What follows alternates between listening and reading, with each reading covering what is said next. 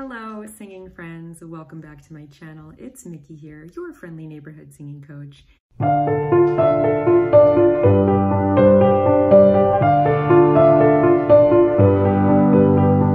Today I'm going to be reacting to Morissette Amon covering Demi Lovato's song Stone Cold, and I'm really excited to hear this because Demi is known for her monster pipes, and this is a crazy powerhouse performance of a song. So I'm really excited to see what Morissette can do with it.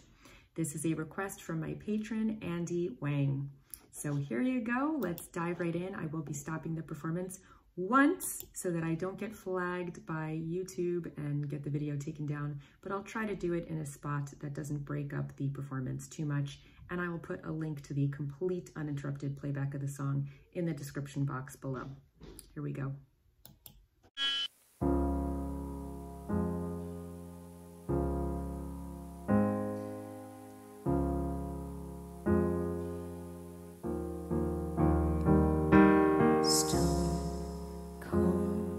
Stone cold, you see me standing, but I'm dying on the floor. Stone cold. Maybe if I don't cry, I won't feel anymore. Stone cold, baby. God knows I try to feel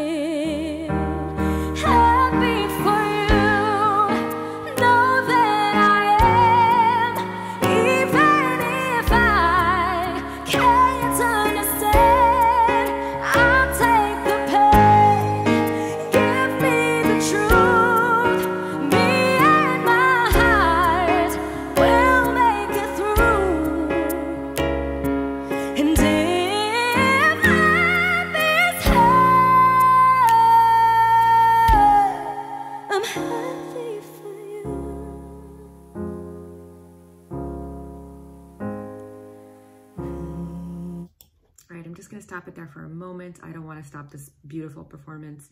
I just will say that the Demi Lovato sounds like it's going off the rails a little bit more. It's a little bit more of a hammer belt. I've talked about this before in my review of her voice. I think she's got an amazingly powerful voice, but it's almost an unrefined instrument sometimes.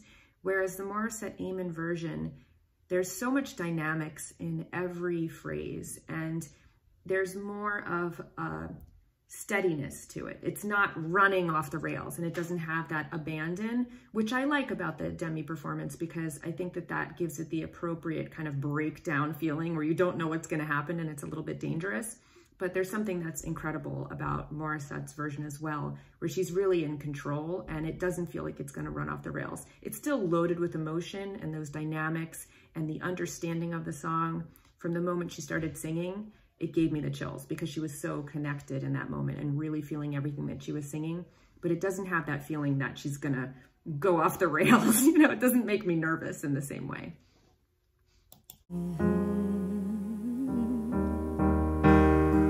Stone cold, you're dancing with her, but I'm staring at my phone.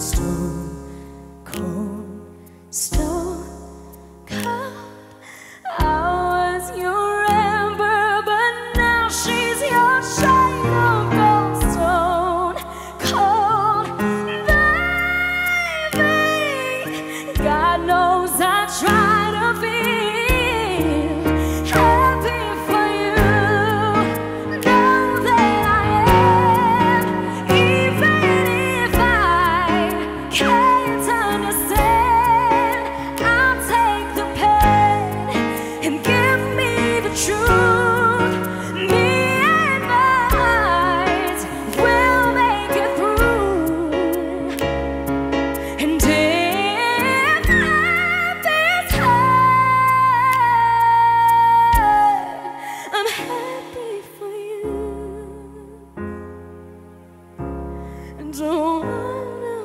Stone cold, stone.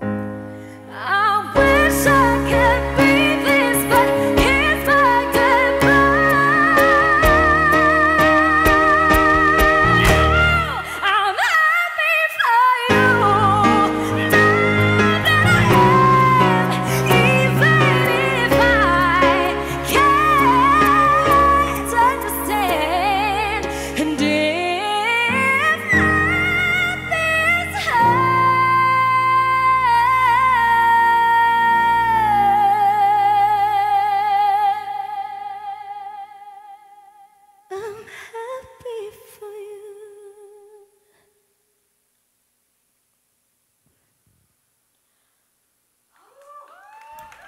That was really, really gorgeous. I mean, I would compare that to like a Whitney Houston performance. That was amazing. She's got incredible, incredible control.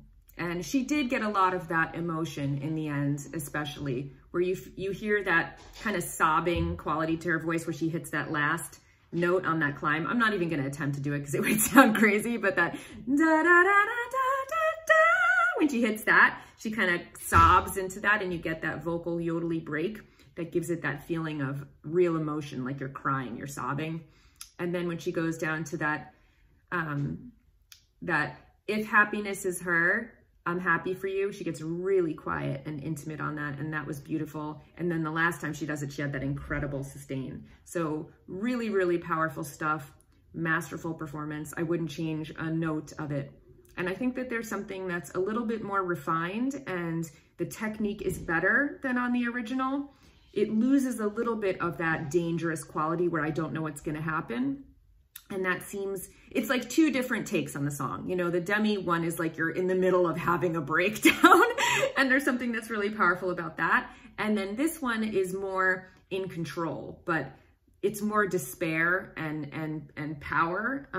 Like you're in control of that power rather than you're like losing your SHIT. So I think both performances are incredibly powerful, but I think Morissette's technique is more spot on. So I thought it was incredible. I think she's got an amazing voice, iconic, one for the ages. She's definitely a huge, huge talent. And she doesn't just have the pipes, she has a real understanding of the material that she's singing, and she's a great performer as well. So thank you for recommending this, Andy. I thoroughly enjoyed it. I hope that you enjoyed my reaction. And I will see you guys next time. If this is a Monday, I'll see you on Wednesday. If it's a Wednesday, I'll see you on Monday. Until then, take care, stay well, and of course, happy singing.